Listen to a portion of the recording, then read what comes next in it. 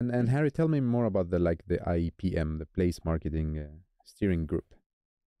Yes, so I was chuffed to be asked to chair a kind of a working group for place marketing across the UK. We have about, I think it's sort of 20 bids on that from north of the UK to south, east to west. Wow. And we get together and we discuss kind of things that are working for us, but also really importantly, challenges that you may have in the marketing landscape. It's very niche what we do as bids in terms of place marketing.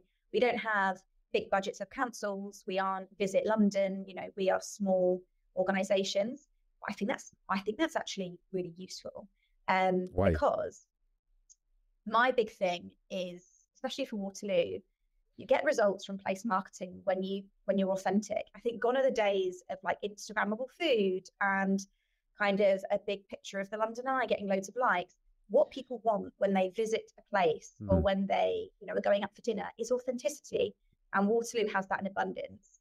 How we navigate kind of our channels and our marketing kind of strategy is, as I say, people first. Put the community at the front and center of your channels, and that authenticity goes viral. So, for example, I have an elderly grandmother who lives in Waterloo, and we take her out and she shows off her favourite places in Waterloo to get a full English for under £6, or we take her to a quirky cocktail bar and have her sit on a seat